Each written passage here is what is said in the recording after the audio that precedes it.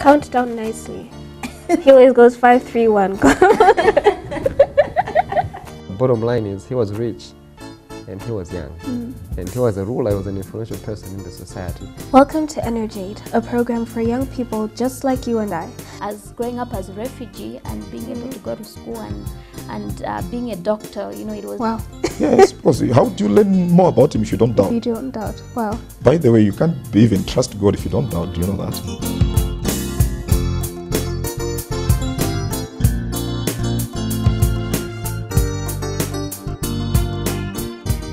Welcome to Energ-Aid, a program for young people just like you and me. My name is Adela Chokotho, and in the studio today I have Richard Mvula, and we'll be talking about prayer. If you want to know what prayer is and have a desire to know what prayer is about, then this program is just for you. Welcome, Richard. Thank you. Now, some people may be wondering, why on earth are we talking about prayer? Of all the topics, I just want you to explain to the viewer, why should we be so concerned about prayer as young people, if at all? If you are to look at the times which we are living in, these are dangerous times whereby we can't afford just to live the way we are to live. Prayer is something as vital as the food which we take. Each and every day, for us to be healthy and for our own well-being, we have to take food. So what the food does to our body is the same thing which the prayer does to our spiritual life. For us to live the hassles of life today, we need those supernatural powers which can only come to us through the word of prayer. Sure. And that's true. And, you know, just by you saying that, it reminds me of that verse in Revelation 12, verse 12, which tells us that the devil knows that he has a short time. That's right. And you're very right in saying that in the times that we're living in, it's very important for us to devote our lives through prayer. Now that we've talked about the importance and why we should be so concerned about it, what is prayer? What does it mean to pray? Prayer basically is like channel of communication between God and our souls. And usually God speaks to us through his word, and we respond to him through prayer. Because as we say, communication must be two-way. There might be somebody who is sending the message and somebody receiving, and has to give feedback.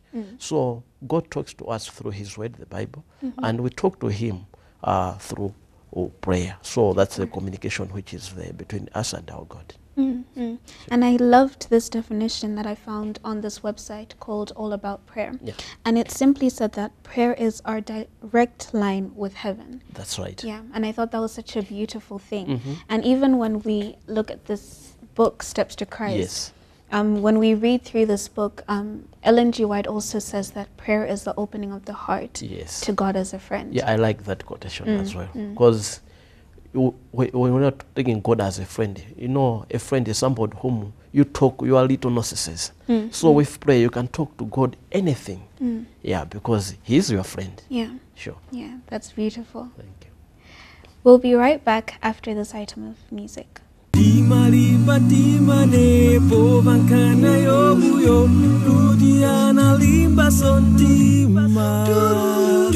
Cuma jage jina tama tenda sangam jogera ana agen soda malila koma sana titenge choleta kupila bemu ana pepela bekolimba diana wona zoza dali batima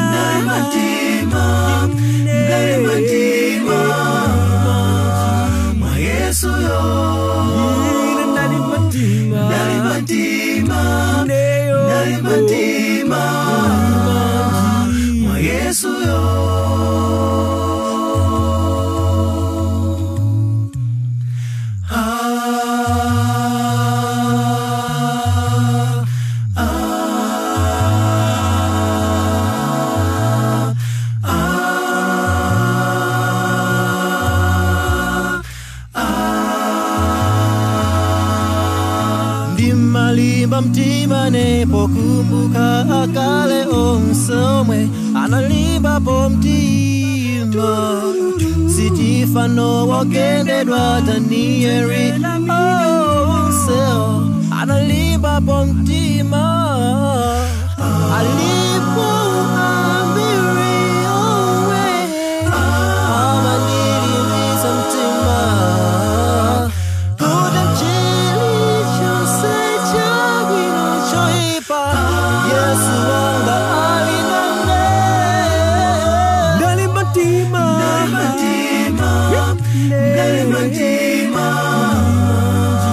mwa Yesu Nalimatima mwa Yesu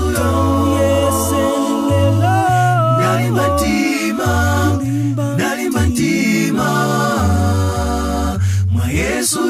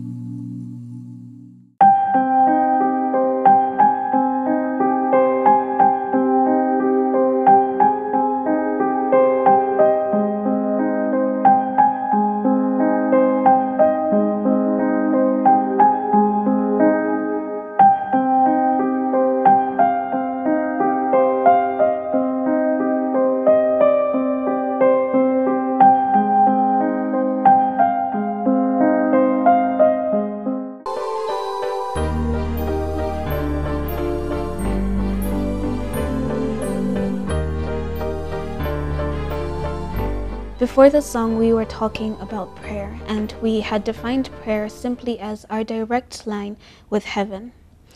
Now, you know, prayer is often seen as something that's very complicated.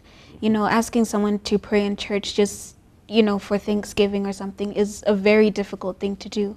A lot of people give excuses, no, I can't do it, and, you know, all sorts of things. Before the song, we talked about how prayer is just the opening of the heart to God as a friend. So with that said, how can we begin a prayerful life? Looking at the notion as taking God as our friend, you know, when you regard somebody as your friend, you don't have to rehearse whatever you have to say. You just have to say it the way it is. If you are hurt, you just say, I'm feeling like this. So same applies when somebody wants to pray. You just have to open your mind to God and to say whatever you think it is right.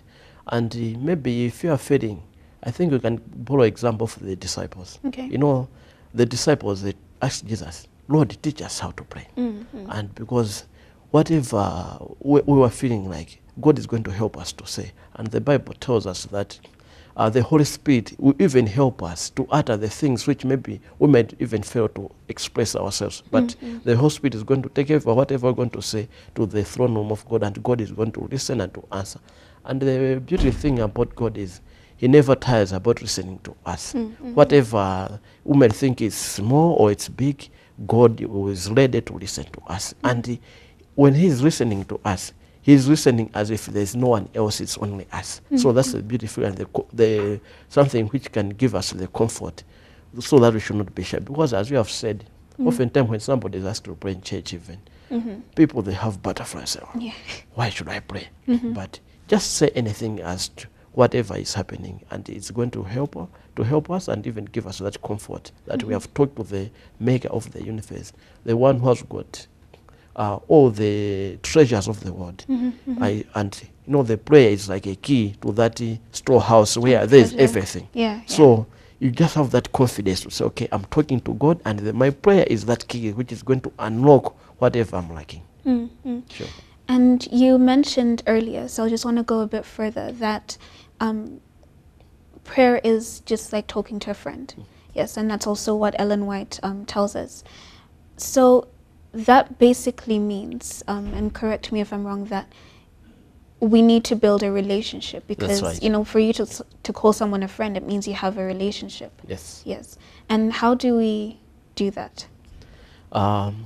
We need to constantly be talking to God through prayer, as well as reading His Word. Because as I said, prayer is that two-way communication. God is speaking to us through His Word. So if we follow His Word and we abide by His commands, we have that confidence that whatever we are asking Him to do, He's going to respond and to answer to us. And more especially when we commit that in His will. And committing everything in Christ's will is submitting whatever we have as to say it is God's will, which is going to be more profound than ours. So, yes, we need that relationship, a daily relationship, not just today you are in a relationship with God and tomorrow you are doing your own way. Even our earthly relationships. Somebody whom you regard as a friend is the one whom you speak to him on a daily basis. But you have friends whom maybe you might speak once in a year. Those are not like, they cannot tell you how you are feeling or what you are going through. But those whom we are in constant communication, they are the ones whom are regarded as true friends. So, yes, we need to be in that relationship and talk to God on a daily basis. Yeah, and God says, pray unceasingly. Yes, yes. It doesn't necessarily mean that we'll stop doing everything and we'll just be praying. But we can be praying whilst maybe we're in public transport, we are at home, we're in church. And the most important prayer is that individual prayer. Yes, corporate prayer is important, family prayer is important, but we should also devote that individual prayer. We should develop that character of praying for ourselves separately and praying for other people as well. Sure. So prayer doesn't mean that you have to kneel down all the time. No. Yeah. So you can also just pray like in your mind with your eyes open. Yes. That's very possible. That's right. And you know, in the Bible as well, we have so many examples of young people who prayed. For example, we're told that Daniel prayed 3 times a day. Paul and Silas as well, when they were in jail, they prayed and the jail doors were open. And even Jesus himself prayed, and yet he was the Son of God. And you would even think, you know, why should he Why pray? should he pray? Yeah, because He was he God. knows. Yeah. And I think that's a very beautiful thing, that it doesn't really matter who you are, where you're coming from, or what point you're at in your life. But I think every one of us needs to pray. And if you are to remember that example of Jesus praying, and before Jesus went to that prayer session, he asked his disciples to say, watch and pray. And you know what happened to them? They were sleeping. And when the hour of temptation came, they were found wanting because they are not praying. So we can't undermine the power of prayer, because if Christ himself knew the importance of prayer, who are we to neglect that part? We need to pray even. Sure. And you know, the thing with prayer is, I think one of the things that discourages a lot of people from praying is when they pray, they are not answered. I've heard that God answers in 3 ways. He'll either say yes, or no, or wait. And what do you think about that? Because I feel that a lot of people, when they say I'm praying or asking God for something, they expect God to give it to them. And when it's not given to them, they feel betrayed or discouraged from praying. So what would you say about that? We should learn to understand that no is also an answer. Oftentimes we are expecting positive responses. So when we pray and we don't receive whatever we're asking for, we regard as God not responding to our prayers. But think of like a child who is always being given whatever he or she asks. Can that child become spoiled? Sometimes we can be spoiled because it's like we get our way every time. So God sometimes withholds certain things for our own good and for our own benefit. And one thing we should remember, that God knows what is best for us. Sometimes we might ask things which are not good for us, but at that particular material time, we might think it's very important. But in the passage of time, we might realize that, yes, if God had granted that, maybe I wouldn't have ended up in this particular situation. So one thing we should realize is no is also an answer. And as I said earlier, we should always to look for God's will in whatever we are asking. Is it his will? If it is not his will, then God is not going to answer. So God, yes, can answer instantly. And one of the instant prayers which God answers are the prayers for confession and forgiveness of sins. But there are also scenarios where God answers, and there are also scenarios where God even intervene in our situation without even us praying. Yeah, And that's sometimes God delays answering for the betterment of us and even for betterment of others.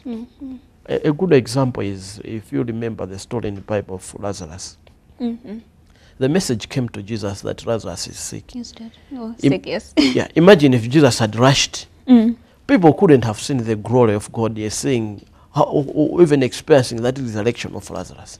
So it was for the betterment of even the people surrounding that particular community, whereby God seemed to have delayed, but he eventually came and he performed that miracle. And you can just imagine what impact it had to that particular community. So yes, God answers yes, answers wait, or we can say no. And we should accept no as being also an answer. Yeah. Sure. That's very profound, I think. Now, there's a term called a prayer warrior. What does that mean? Yeah, a prayer warrior is one of the words which are recently being used. A prayer warrior is regarded as somebody who is constantly, more especially praying for others as well as for himself. So that particular person, you are regarding yourself as engaged in that spiritual warfare, Okay. battling the satanic forces, because the devil also has power. So there are certain scenarios where even Christ say these are can only be achieved through prayer and even fasting. So a prayer warrior is somebody who is constantly praying for success of the work of God which maybe other individuals are doing. For instance, maybe like the pastor is going out for preaching. Somebody who might be praying for that particular pastor while at home for the success of the kingdom and for the success of the work which that particular pastor is going to do. Sure. That sounds like a very, very heavy duty. It seems it's a heavy duty, but it's what we are supposed to do. We need to be praying. And if we develop that particular character of prayer, it will not become a heavy burden because it will become part of our character and our habit. That's true. And I think even when we do actually build that relationship with Christ, it should be much easier for us to actually pray. To pray more, to pray continually, and to pray really hard for all the things that are happening around us. Right. And how can we begin? What's the first step that we can take to becoming prayer warriors, or just being prayerful in general? First of all, I think we need to develop that relationship with God. We must know who God is and what He is in our lives. And then we understand the impact that prayer does. And if we develop that character and we have that understanding, I think it will be easy to be praying. And also we must make light in our conduct. Because as we said earlier, to say, if we are to be in a relationship with any person, we must be in equal terms. We must understand what that particular person demands or asks of us, and we must we must reciprocate. So if we understand what God asks us, and we do His will, His commands, it's easy for us to go and ask God to say, God, there is this particular situation. We need your intervention. And Christ has even asked us to say, come unto me, all you who are heavy laden, and I'll give you rest.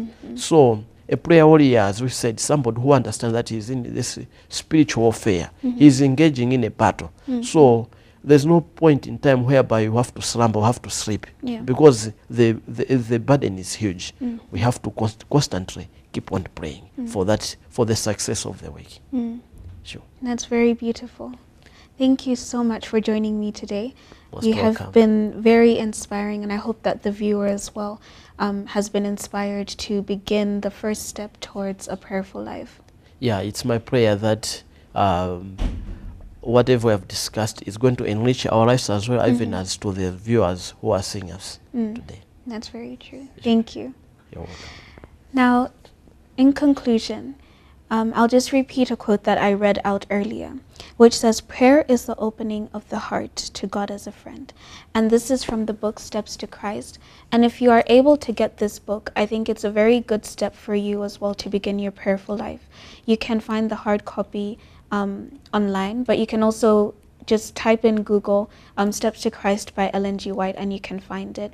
Or you can download the Ellen G. White app on Google Play or in the App Store, and you can find this particular book there and a lot more writings that she has also written on prayer and many other topics. And then I'd like to read a verse for you from Romans 12 verse 12, which reads, rejoicing in hope, patient in tribulation, continuing instant in prayer. I really hope that this program has blessed you and that it will help you take the first steps towards coming up with a prayerful life. You're with me, your host Adela Chokotho, right here on Hope Channel Malawi with your program Energ-Aid.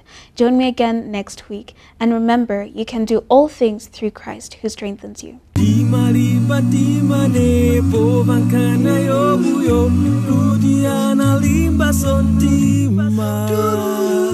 Chuma chake chinatama tena sangam chokela ana ake sona mwalila koma sana chitenge choleta kupila bemu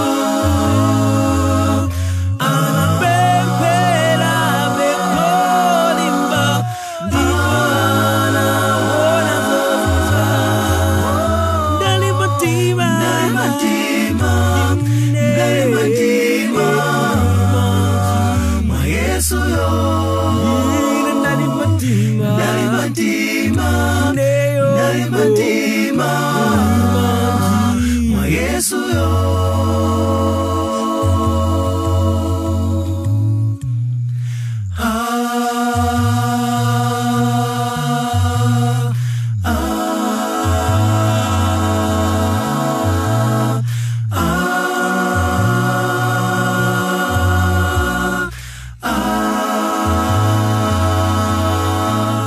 Malimba mtima nepokumbuka akale onsomwe analimba pomtima sitifano wagendedwa Danieli onsel analimba pomtima